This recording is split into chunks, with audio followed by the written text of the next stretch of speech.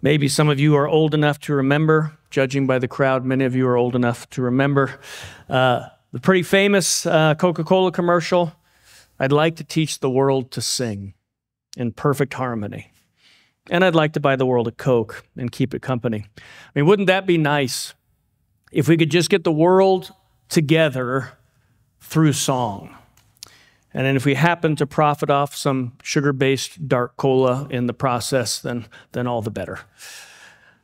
It's interesting, that sort of saccharine optimism has fallen on hard times, hasn't it? Pepsi learned that the hard way during the riots when they thought they were going to solve all the problems of race relations through a Kardashian and a can of soda, and that went over like a lead balloon. But what if? I mean, what if the world could be changed through a song? I mean, our text this morning, oddly, because I'm sure most of us haven't studied it in great detail, is a pretty important one in Israel's history.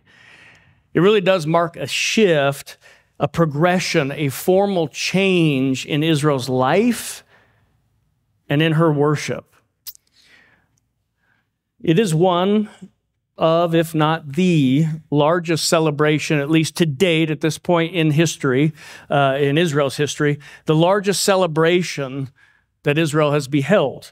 You are witnessing, at least up to before this song, there's a great party going on. There's this parade of somewhat epic proportions. All the elders of Israel have been called out. Children are lining, if you will, the parade route. We have all of David's mighty men in full battle regalia marching, and we have the Levites dressed in their official attire, carrying the Ark of the Covenant as it's covered in its own cloths and is being held on poles. And every 6 steps, they stop and they make a sacrifice before they take the 7th step, and they do that as they proceed all the way into Jerusalem. The band is playing at full volume, we are told. There is no missing it, as the sound is probably deafening as it approaches. There are horns and trumpets and cymbals, the strained sounds of the harp and the lyre. There's a full choir singing along as the Ark of the Covenant makes its way. And even the king, David himself, is dressed oddly like a priest and dancing with reckless abandon, much to the chagrin of his wife, as the procession takes place. And why?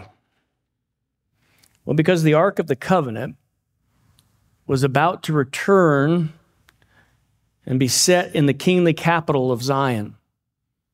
For the very first time in history, God would dwell on his holy mountain in Zion.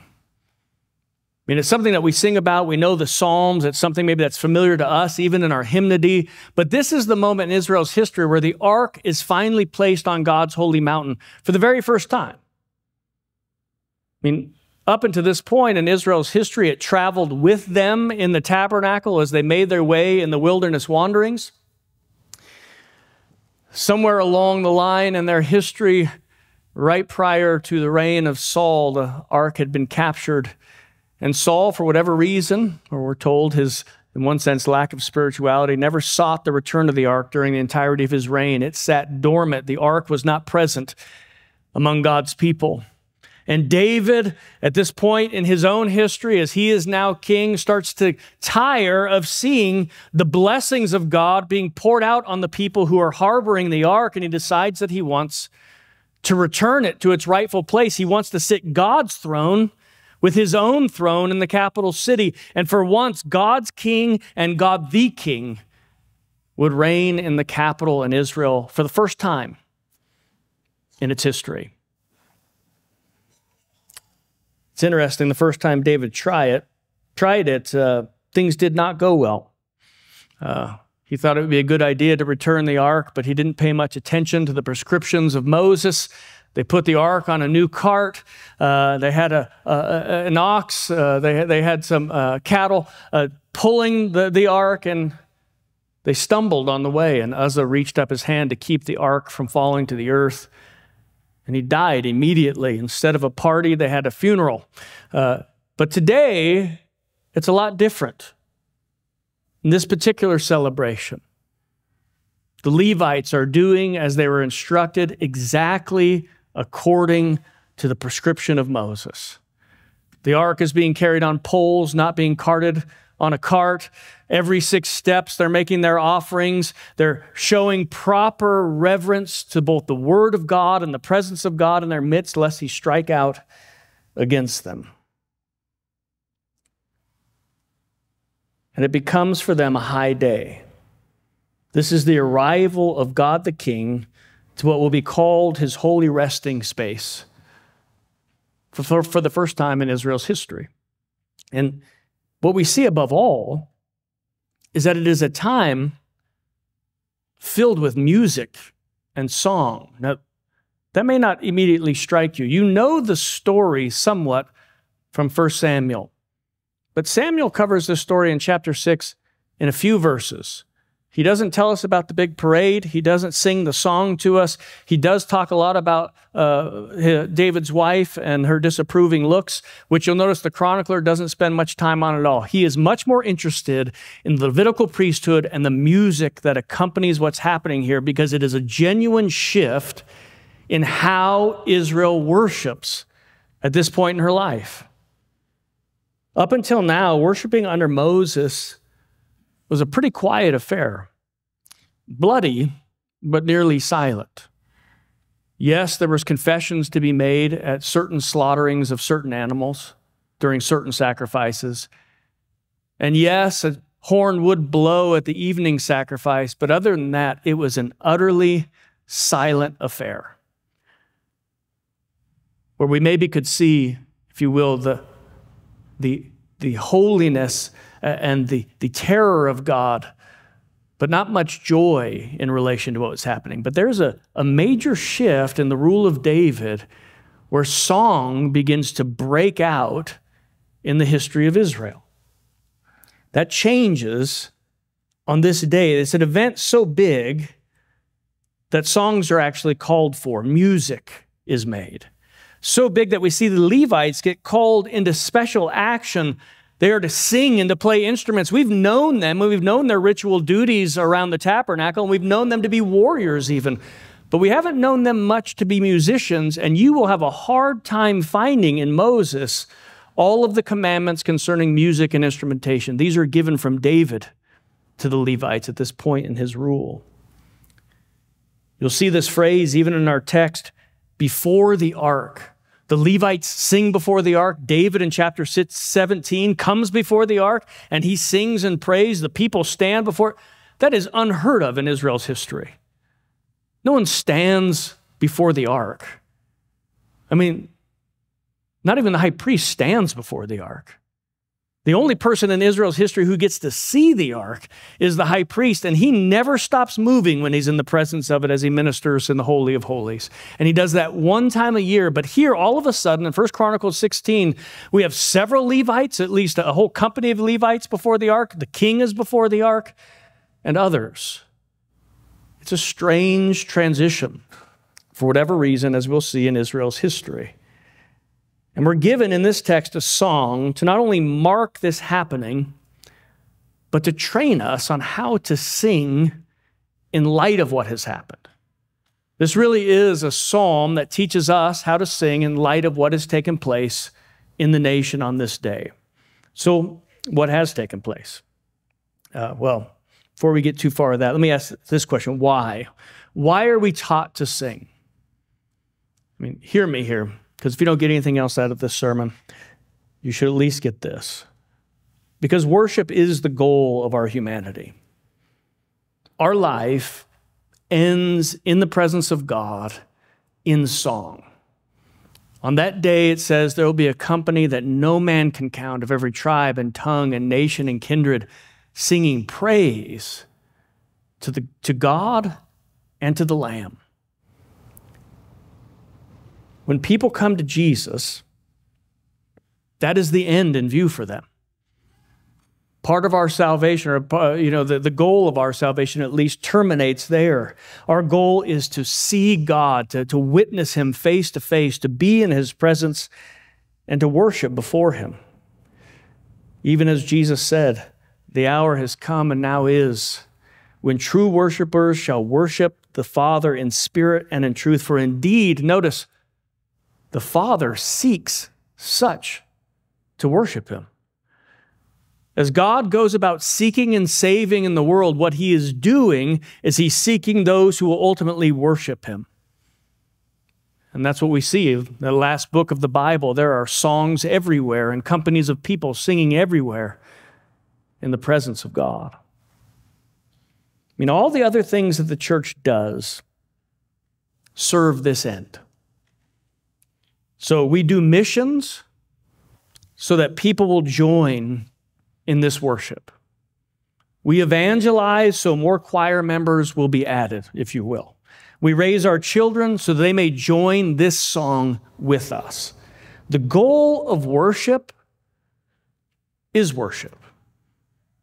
I mean, what you're doing here is what you will be doing there. I mean, this is a precursor to your end because it's the very goal of the whole world, which is why what we do in worship, Lord's Day after Lord's Day, is central, not peripheral, and why worship should be the central thing happening here, not a whole bunch of other activities that ultimately take its place.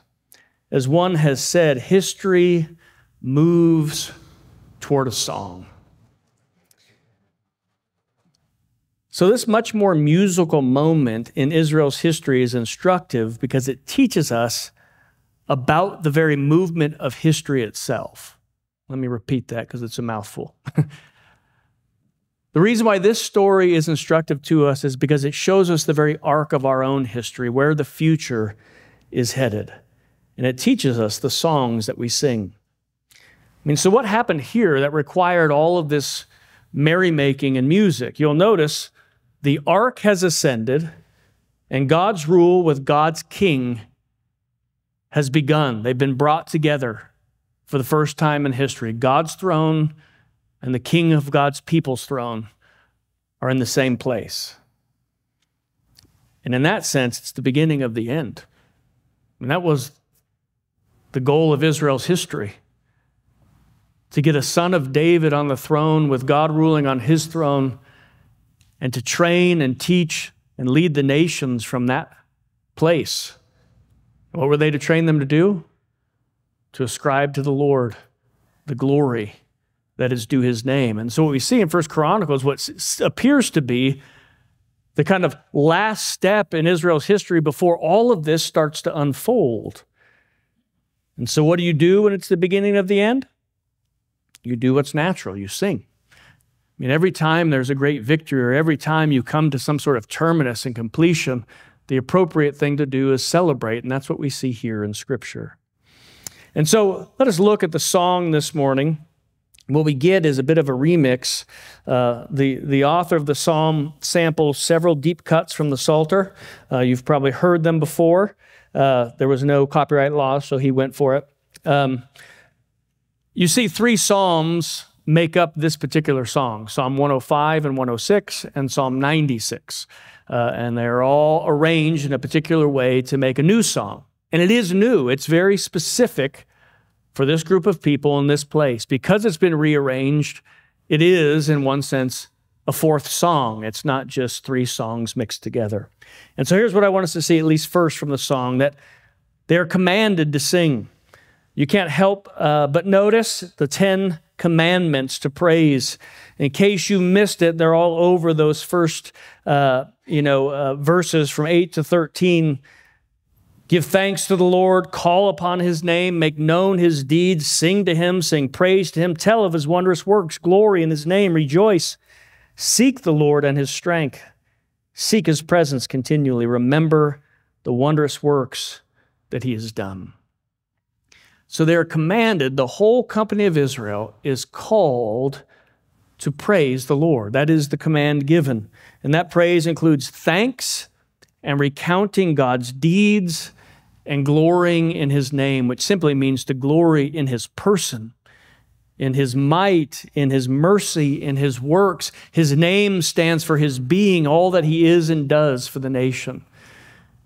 And so the first thing that his people are called to do is to praise his name. And then he gives the reasons to sing. And you'll see this in verses 14 and following. And it follows this past, present, and future orientation. And so he begins with the past, you'll notice in 14 to 22. You can't miss, again, the covenantal language. He made a promise. He made a covenant with you because he's the one that keeps faith for 1,000 generations, just like he promised to Abraham. He swore to Isaac. He made a statute with Jacob. He links up every promise word he can think of from the Old Testament that shows God's binding himself to his people, and he lays it before them. He says, remember the nature of your God. He is a covenant-keeping, a promise-making God who is faithful to our fathers. He says, you remember how your fathers came into the land? They were, and he puts even the people hearing the song in place with them, they were few in number. And so he's talking about their entrance into the promised land, those daunting days where they see the walls of Jericho, they see the mighty fortresses, and they realize their weakness as they are not trained soldiers. They are a company full of exposure. They don't have, again, fortresses to protect themselves.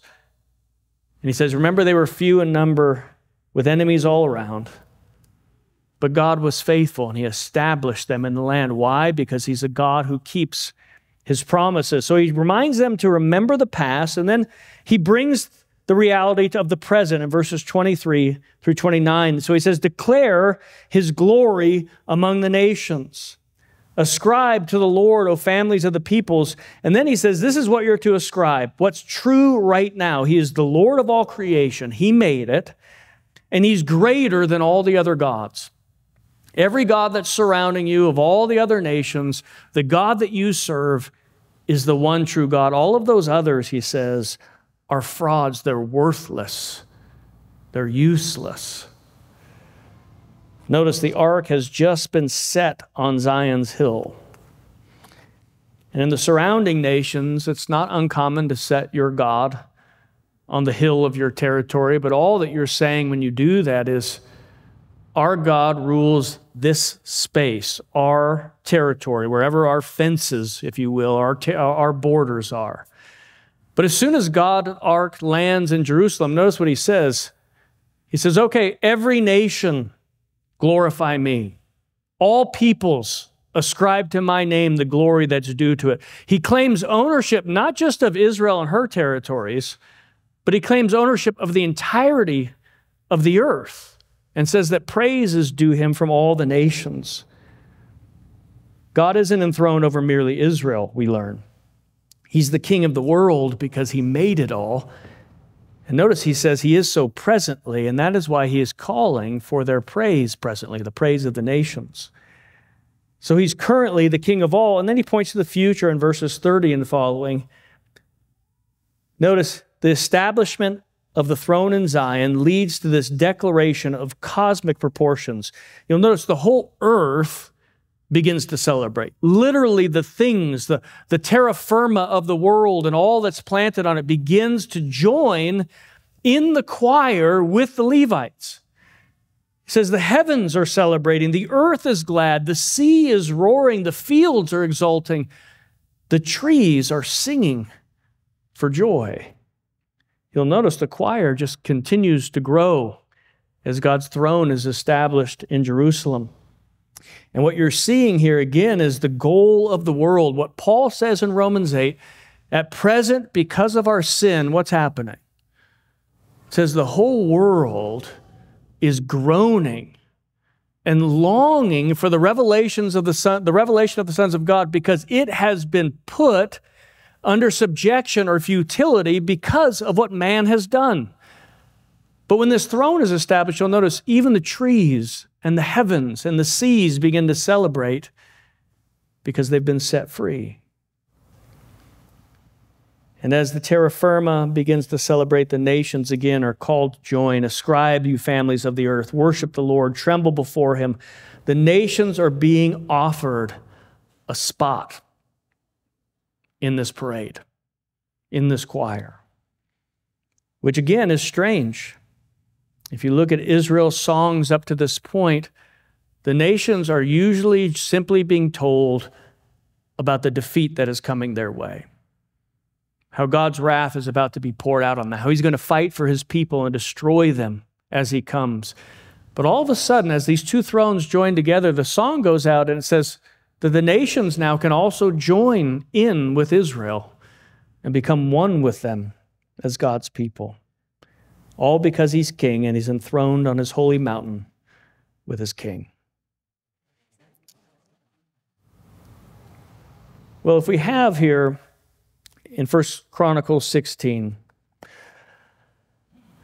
a song that we are called to sing because of what's happening, I want us to see this final thing, is that we're to sing while we wait. I mean, we have this beautiful celebration before us, written by the chronicler, different again than Samuel. He shows the extent not only of the celebration, but if you will, he kind of turns up the dial on the stereo so that they can hear how loud the song is and kind of, with it be pulled into the rejoicing. But what's odd about it is when he's writing this. I mean, most of us probably don't feel this because of where this book is placed. It comes to us right after our other books of Samuel and Kings and Chronicles, and we figure, well, they're all written about the same time.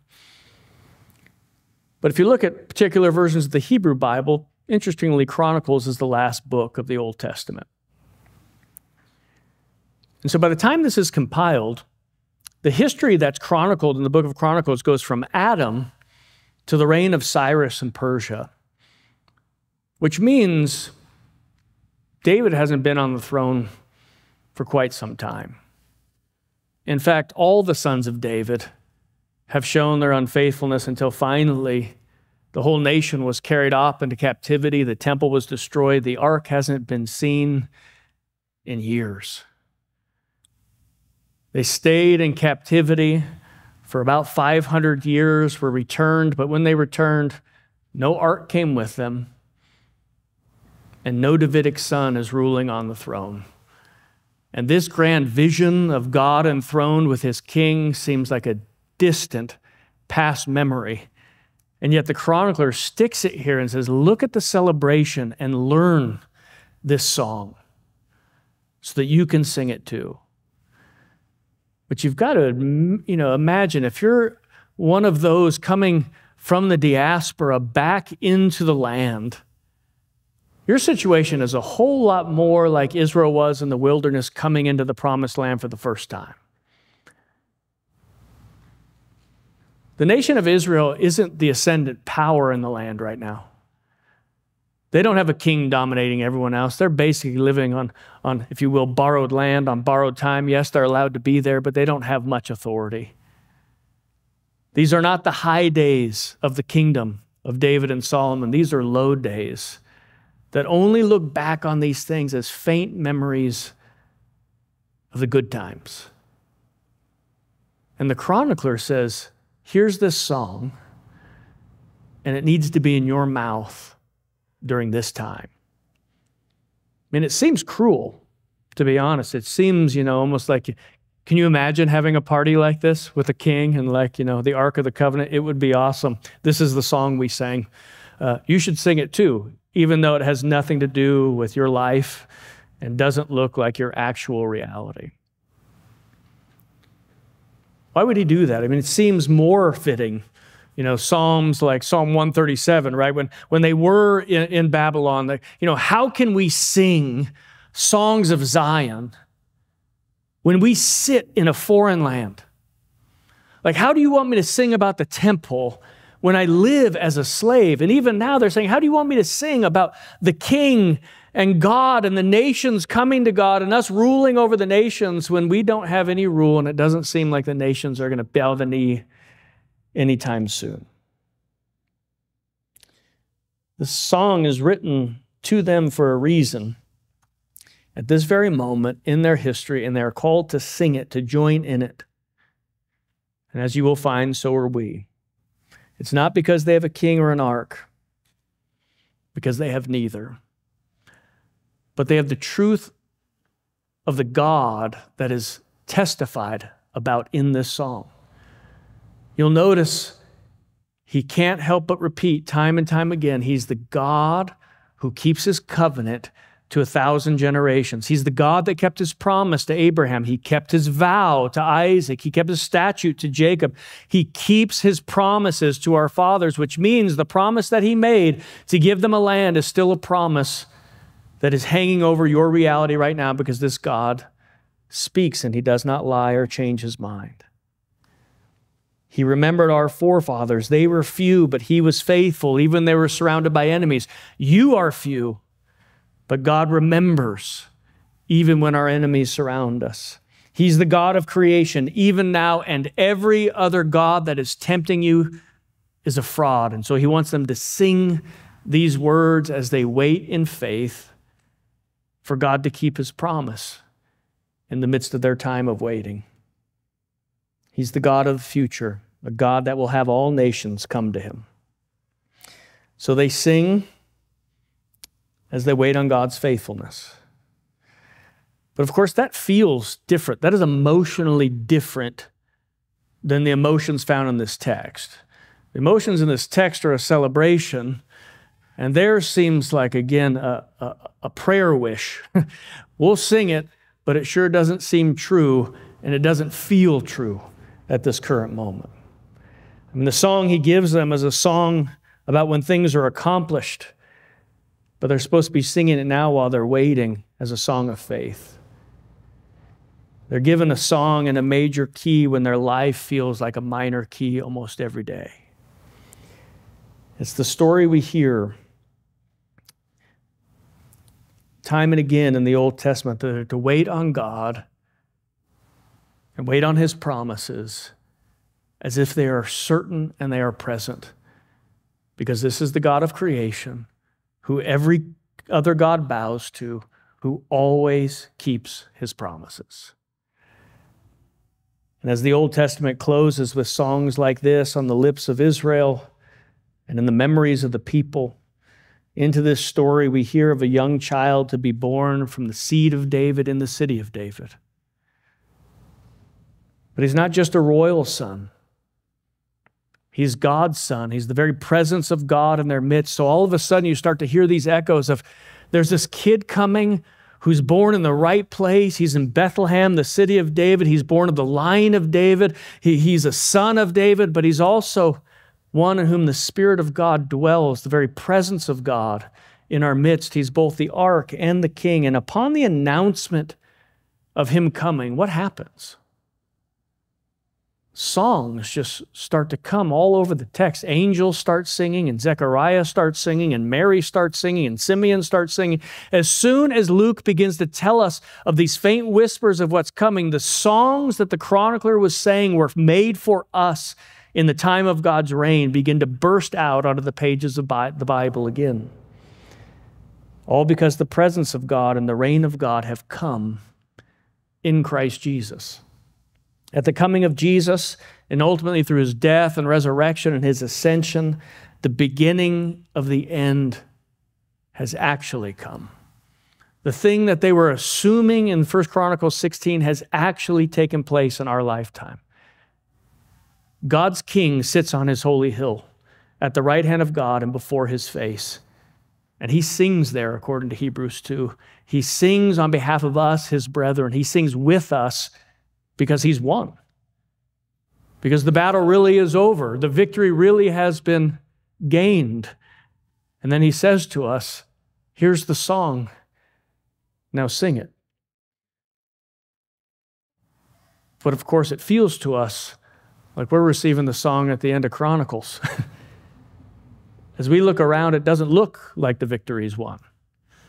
The enemies look a lot larger at times than our God, and their gods seem a lot more powerful, at least at face value, than our own.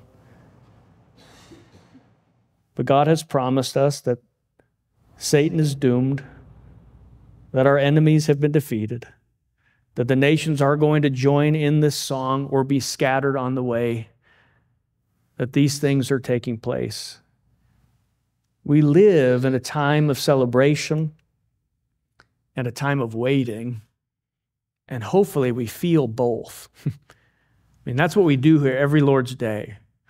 We remember that there's something to celebrate, even if Monday through Saturday felt like we lost. Because this is what's true.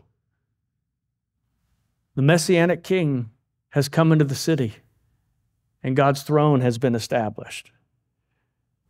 God's presence is in our midst. We are surrounded, yes, by enemies, and we aren't home yet. And you know what God says we should do as we wait? He simply says, sing these things. That may sound strange to you and useless, may seem weak in comparison to the problems that you face, and yet it's exactly what is commanded. We're commanded to celebrate Him and His faithfulness and His victory by faith. It is your most important calling. Because it's your end. This is how you're going to live the rest of your eternity. But it's also how you bring the end to pass. This is how we get from here to there. As one author writes, music doesn't just prepare us for battle. Song is itself a form of warfare. Music is armor. Song is a weapon. You'll notice before David fights Goliath with a sling and a stone, before he defeats the Philistines, he fights off the evil spirit that plagues Saul, and he does it with his harp. He can fight the Philistines with a stone. He can put enemies to flight with a sword. But for a demon, he brings out the heavy artillery, a lyre of 10 strings, and he fights with his fingers and his voice. You see, we are called through our singing to testify to the watching world, to bear witness, that word martyria, right? To be martyrs in our singing, to bear a testimony to the entire world. And we do so in song by declaring God's glory to the nations. What you're doing when you sing really is warfare week in and week out. We're declaring to the powers that be that there is an actual king who reigns over them, and the gods of this world are weak in comparison. It's a declaration to them of fact, and hopefully it's a declaration to us that builds our faith. We do this week in and week out as a priesthood. You now are a holy priesthood. You have been enlisted into this service. You are a part of this choir, and this is your duty, to declare God's glory through song, and in so doing, testify to the watching world and even the principalities and the powers of what you believe concerning the reign of God. As one author writes, singing is itself an act of witness. In the murmuring and raging hubbub of the world, we raise our voices and so testify to another king, Jesus, enthroned above all rule and authority and power and dominion. And so, Christian, if you want the world to join in song, if you want to join in Coca-Cola's quest, it's really God's quest. They just try to co-opt it for a buck. It won't be affected first and foremost at the voting booth, as important as that may be, but it'll be affected right here, gathering to sing the songs declaring the glory of King Jesus, declaring His rule among the nations, and His victory over all, until the walls do indeed fall down, as the gates of hell cannot and will not prevail against the testimony of His church. Let's pray.